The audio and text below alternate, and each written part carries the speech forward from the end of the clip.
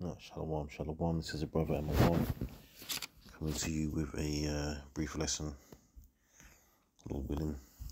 It's straight to the point and edifying. First and foremost, I want to start off by giving all praises, honor, and glory to Yahawah, Yahawashi, Bahashem, Hakadash. As always, double honors goes to the apostles and the elders of Great Millstone, who rule well and who taught us this truth, and as always, spreading much love, peace, and salutations to the Archim out there. The Bayath Dawadah, the house of David, man. The hopeful elect doing this work. In the name of Yahawah, Yahawashi, man. Try calling that to the hopeful elect in order to, to gain our salvation, to escape destruction, man. Right? We've been given that chance. We've been called back. We've been received, man. We've been called back into the fold, man. Right? And there's only a select few people, especially men, that are gonna get the opportunity to, have the knowledge, the understanding of this word, man. And through that, the ability to gain, or the hope, I should say, to gain salvation, man.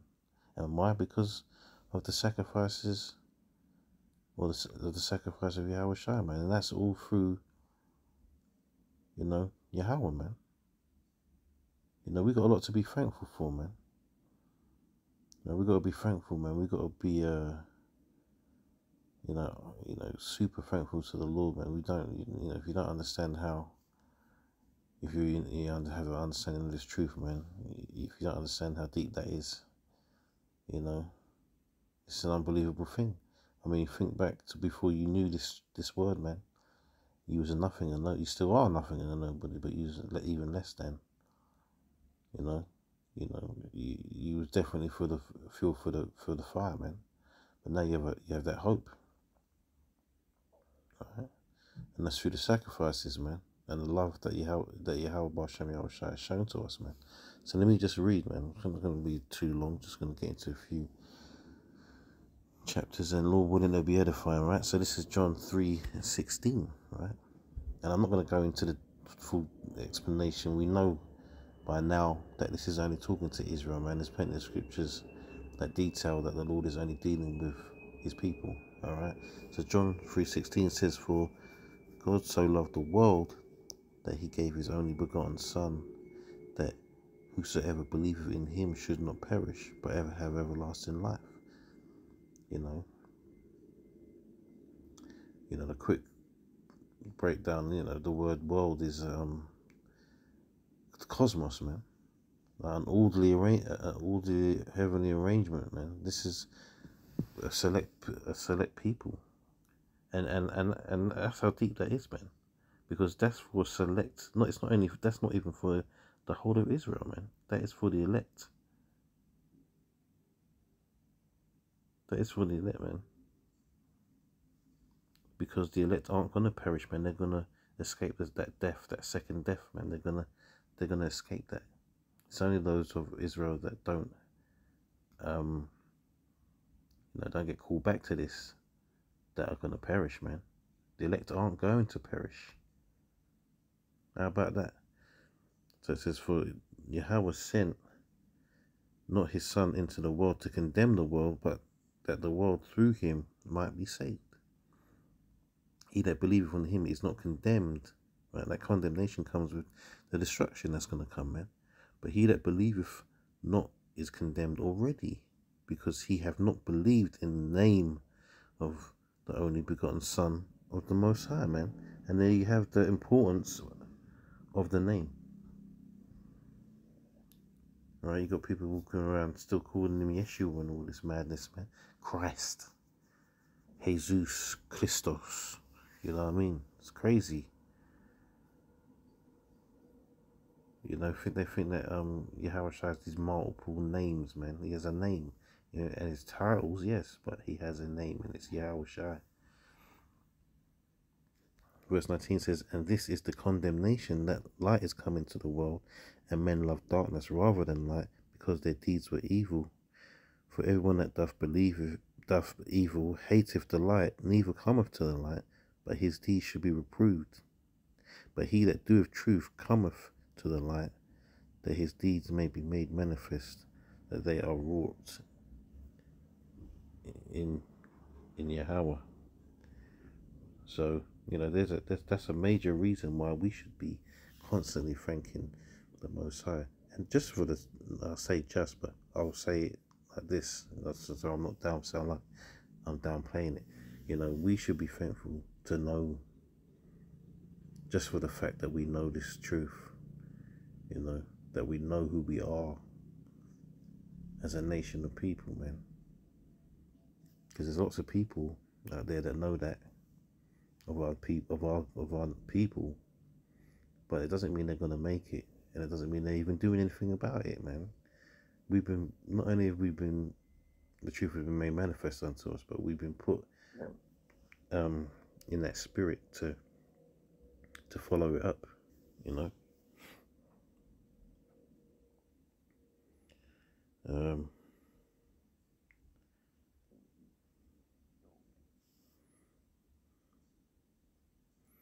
Romans 5:1 says, therefore, being justified by faith, we have peace with Yahawah through our Lord Yahawashi HaMashiach, by whom also we have access by faith into this grace wherein we stand, and rejoice in hope of the glory of the Most High.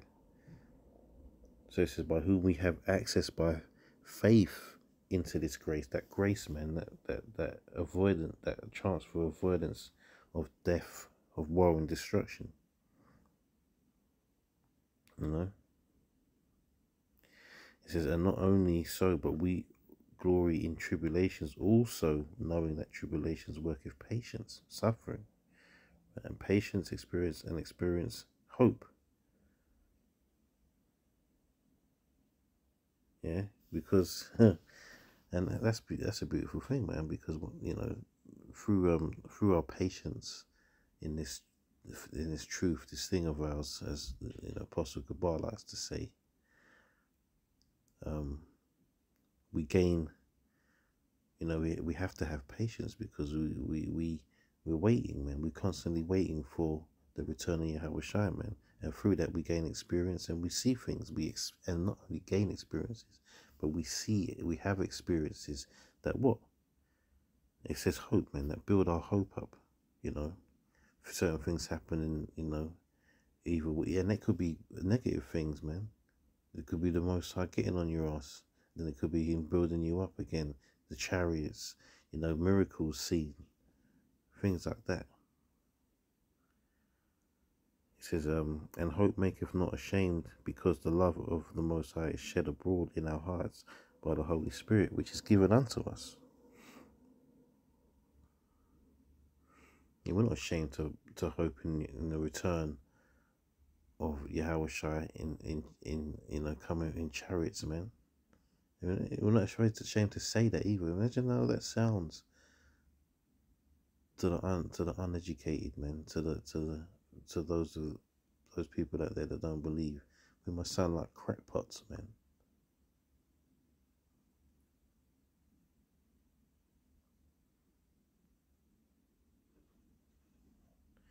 You know, we must sound like crackpots. Anyway, I'm going to jump to another. In fact, let me go to the next. Like I said, it's not going to be too long, man. In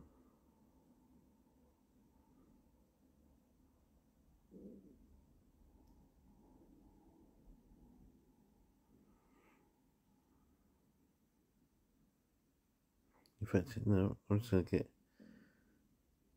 straight to the point here. Romans 6:23 says, for the wages of sin is death, but the gift of Yahawah is eternal life through Yahawashi HaMashiach our Lord, man. So what's that? That's basically saying that, you know, before, you know, Heavenly Father sent His Son, who He loves, right?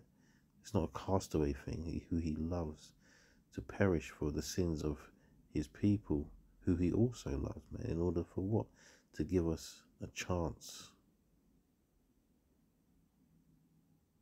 And it's only listen, at the end, the elect is always going to make it. But you don't know who the elect is, man. So, and that's why we say hopeful elect. And that's the point. Once you know this truth and the Spirit is on you, you have to continue on, man. You know, because that's the hope that you've been given, that you are going to make it because you've been given the knowledge, man, and the faith.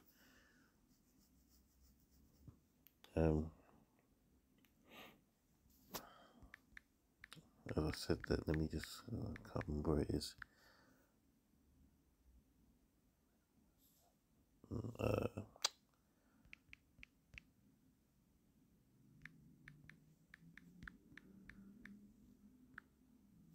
That's it, Hebrews 11:1. Shame on me for not remembering it. Now faith is the substance of things hoped for, the evidence of things not seen, man. That's strong. You know, we're waiting on something that we have no physical, tangible evidence of, man. Now we talk about Yahawashi, and I'm going to say this to say something else. We talk about Yahawashi like we know him, man. But we do know him, man, because we were with him. And not only that, we saw him. And not only that, we know him because he is the Word, man. You know, we know him, man. That's that relationship. That's how you get that relationship, man. Isaiah 12, it says, and in the day that thou shalt say, O Lord, I will praise thee, though thou wast angry with me, thine anger is turned away, and thou comfortedst me.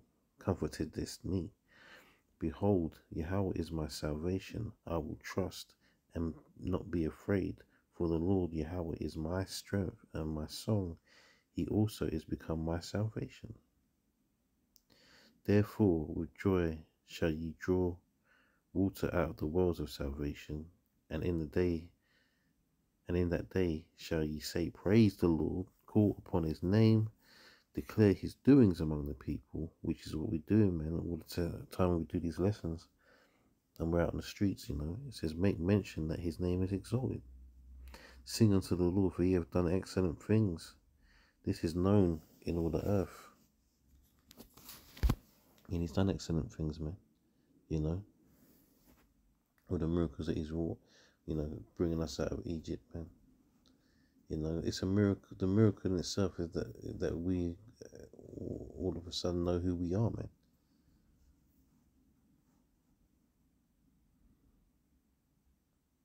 It says, cry out and shout, thou inhabitant of Zion, for great is the Holy One of Israel in the midst of thee. So we've got to exalt the name, man. We've got to exalt the name. We've got to exalt Yahawah, Yahawashi, man. Because the Lord has done great things. You know, we've got to thank him, you know, on a daily basis, man. When you wake up in the morning, you know, thank the Lord for waking you up. Thank him for giving you this knowledge and keeping you in this knowledge, man. You know, that Psalms 51 springs to mind. You know, take not thy Holy Spirit from me. Because as easy as it's been given to you, is as easy as it can be taken away, man. Alright? And it's not easy, it's, you know, it's easy to the Most High.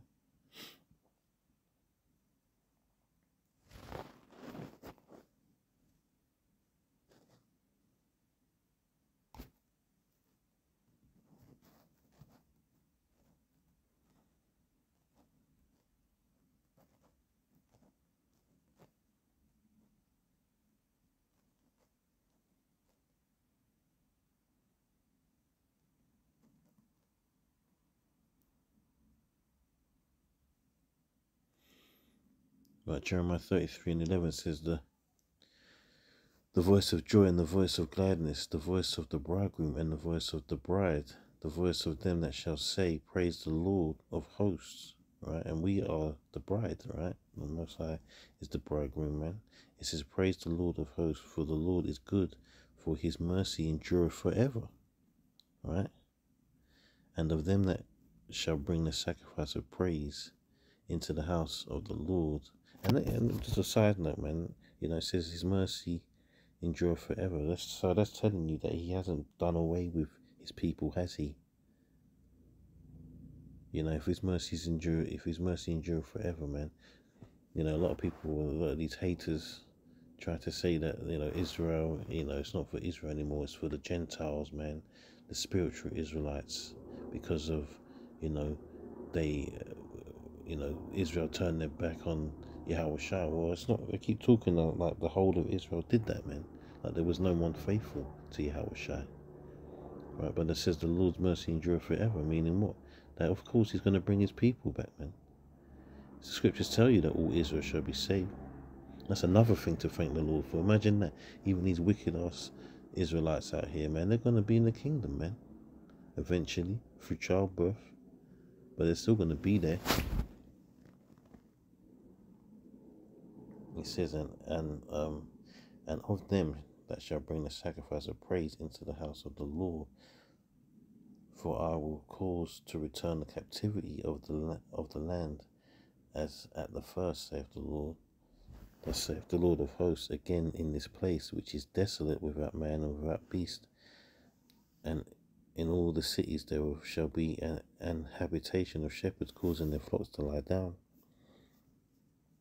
In the cities of the mountains, in the cities of the vale, and in the cities of the south, and in the land of Benjamin, and in the places about Jerusalem, and in the cities of Judah shall the flocks pass again under the hands of him that telleth them, saith the Lord. It says, behold, and it's getting to the point, behold, the days come, saith the Lord, that I will perform that good thing which I promised unto the house of Israel and to the house of Judah in those days, and at that time will I cause the branch of righteousness to grow up into David, and he shall execute judgment and righteousness in the land. So who's the branch? Who's that branch of righteousness, man? Yahawashi, man, who is of the seed of David, man. In those days shall Judah be saved, and Jerusalem shall dwell safely, and this is the name wherewith she shall be called the Lord of our righteousness.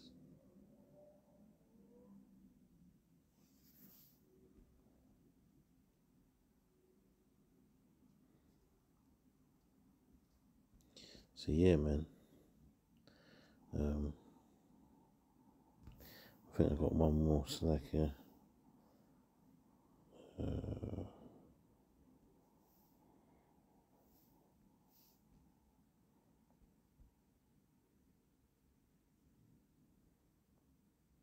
Just a quick one, man. Just to get to the point of this again. So Colossians 3:17 says, and whatsoever you do in word or in deed, do all in the name of the Lord, Yahawashi, giving thanks to Yahawah and the Father by him, man.